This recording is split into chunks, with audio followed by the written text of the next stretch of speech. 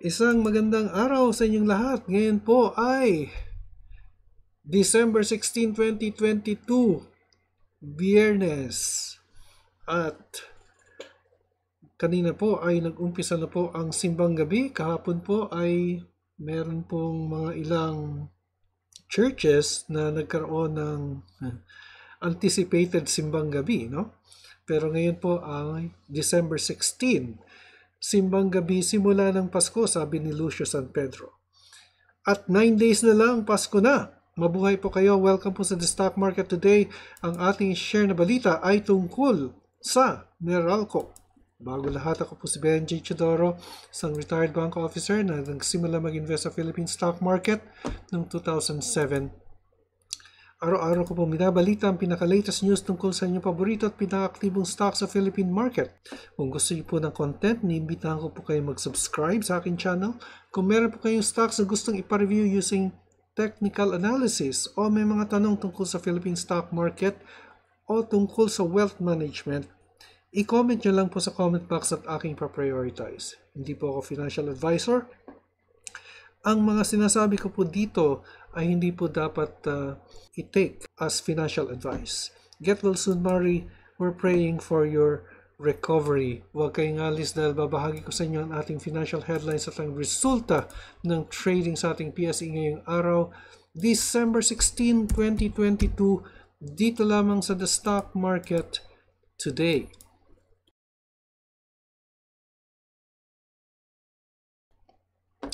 At ang ating balita ay tungkol muli sa Meralco. Pero bago po yan, ang ating headlines po muna.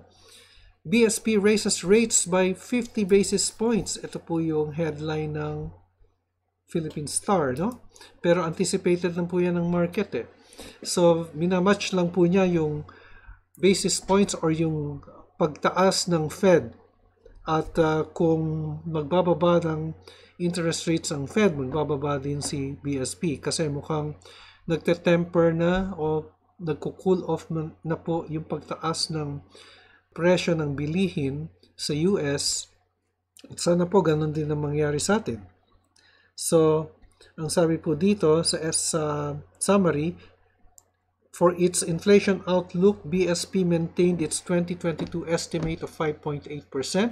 Number 2, raised its 2023 forecast from 4.3% to 4.5% due to upside risk to inflation stemming from higher global food prices and elevated fertilizer prices and supply chain disruption. And 3, lowered its 2024 projection from 2024 projection from 3.1 to 2.8 as it expects oil prices to ease and the peso to appreciate with a slightly lower domestic growth. Okay, remittance rise 3.5% year-on-year in October. House approves Maharlika Fund bill.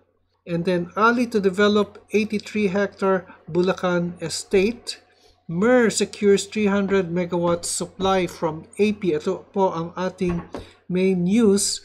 ICT expanding capacity of Mexico port and airfares to decline as fuel surcharge drop. So ito po ang ating main news from the business world, but I'll be reading the summary from BDO Securities. MER secures 300 megawatt supply from Aboitiz Power. MER has executed an emergency power supply agreement with AP-controlled GN Power Dingdingin to supply 300 megawatts at a price of 596 per kilowatt-hour from December 15 to January 25, 2023. The EPSA partially replaces the 670 megawatt supply deal with SMC, which was subjected to a 60-day temporary restraining order by the Court of Appeals. MER said the company exhausts all measures to continue supplying its customers with sufficient and reliable power while mitigating the impact of the TRO on its customers. So ang commentary po dito ni BDO Sec, the EPSA is profit neutral to MER given that the company is mainly a power distributor. On the other hand, we think that the EPSA for AP is attractively priced given that it is above the 4.62 kilowatt-hour ASP of AP supply contracts. We have a buy rating on AP with a target price of 45 pesos. Okay, so yan po ang ating main news. And so, tingnan na po natin ang nangyari sa Philippine Stock Exchange Index. Alright. Ang ating index ay bumaba ng 70.3 points or nasa 6496.50. Mukhang profit-taking po siya. Dahil Friday is usually a profit-taking day in the PSE. So, that's 1.07% down. Samantala, ang ating market activity, 79 na kumpanya ang bumaba. 50 or 65 ang umabante at 4 ang hindi nagbago. Ang all-share index ay bumaba din ng 0.9%. At ang ating sectoral indices, lahat ay bumaba except industrials. 0.13% ang itinaas ng industrials.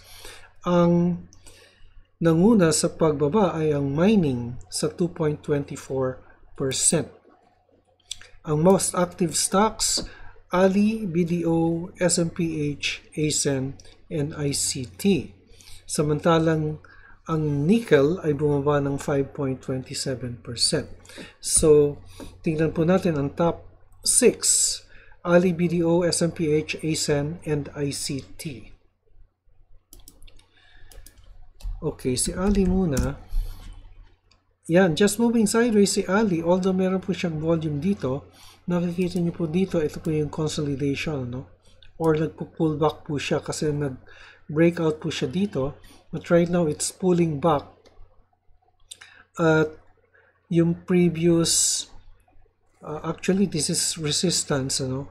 Yung resistance po niya, nandito, na dating support, ay nasa 29.88, no?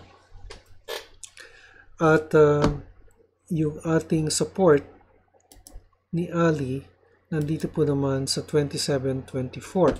Now, fundamentally, Ali is a good stock. It's an index stock owned by Ayala Corporation or Ayala.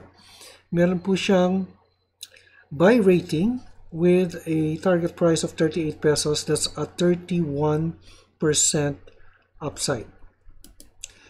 Next, we have BDO. Si BDO, laki ng bagsak ni BDO. Ang gandang bumili. Masarap bumili ng BDO dahil very cheap po siya. Ang ating RSI nasa 47, just below the midpoint. Ang resistance nandito po sa area nito, no? 112 to 113. Samantalang ito po ay support area na po, no? Kay BDO. Nasa 108.66 ang pinaka-support area po niya dahil meron po tayong resistance level dito na ngayon ay masasabi nating support. At kamakailan lang nagbigay po siya ng stock dividend na 20% at nagbigay po ng quarterly dividend niya na 30 centavos. Maganda po si BDO dahil ito po ay leader in the financial sector at mahusay po ang management nito. It is the largest bank in the Philippines in terms of assets, in terms of branch network, and the management team is very good. Ngayon po, after BDO, let's take a look at SMPH. Kasi kung ako meron akong extra cash, I will buy BDO. Si SMPH, bumaba din siya, ha? At it's approaching, actually mid-level, nasa 43 po yung RSI. At yung ating indicators just moving sideways, but the support, nasa support level na po itong si SM Prime, ano? At it had an oversold level noong September 30, but it didn't reach the overbought yet, ano? Pero ngayon ay mukhang sideways to bearish. Support ay nasa 33.90 to 34 and resistance malapit po dito sa 36.33. SM Prime, ang fundamentals po niya is nandito, meron po siyang buy rating and the target price is 34.70. No, the target price is at 40 pesos or a 15.3% upside.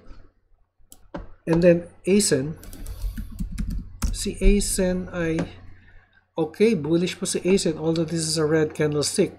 Nag-overbought level na po siya dito, meaning that the RSI is more than 70 at konting ingat lang po tayo, baka magkaroon po ng reversal. I think nangyayari na po yung reversal here, no? And if you bought at this level here, March 27, March 29, 30, and October 3, ay napakababa po ng level ni ACEN. Nasa 570 lang po siya. Ngayon ay nasa 740. Now, if you bought at that oversold level, ngayon po, and you held on to it until today, or you disposed it on December 7, overbought po ito, or December 6. Ito po, nag-gain po kayo ng 37.70 or 2.09 pesos per share gross, no? Less nyo pa po yung commissions dyan. At ngayon ay mukhang nagsa-sideways si ACEN, although it's still bullish. Pagkatapos naman si ICT ay nag-gain today. Nag-open po siya at a lower level, but it regained, nag-gain po siya ng 1 peso, nasa 205 po siya. Yesterday's closing was at 204. So green candlestick po siya because yung opening price po niya was lower and it ended higher and higher than the closing price yesterday. Ngayon, yung ating support nandito sa 205. Samantalang ang pinaka-resistance po natin ay makikita po natin dito sa level na ito, nasa 189 to 190. Now, fundamentally, ICT ay merong buy rating with a target price of 279 or 36.8% based on yesterday's prices. Finally, we have TEL. Si TEL ay nakaka-overbought lang niya ng isang araw. Ito, November 29, pero bumababa po siya and it's really very attractive right now, no? Antayin lang natin na bumaba pa ng konti ito, and I find actually the resistance, I see it here, pero yung lower resistance po nandito nasa 1427. So antayin niyo pong bumaba pa sa 1427 at mag-oversold po ito. Pagka nag-oversold po yan, it's the time to buy. So 1427, 1426, whereabouts within that area ay pwede na po kayong bumili.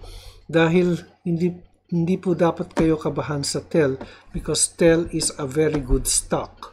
Ngayon, yan po ang pinaka-resistance or support po niya, and the nearest and the higher resistance, I see it here at 1736. So very good po si TEL ngayon na nagbumura po siya, no?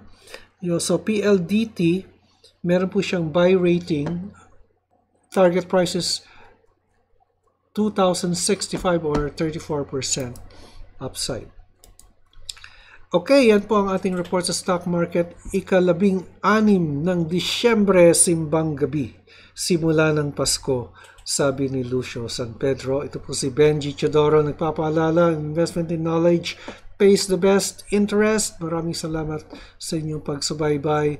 Hanggang sa muli, stay safe, God bless, Happy weekend. Bye for now.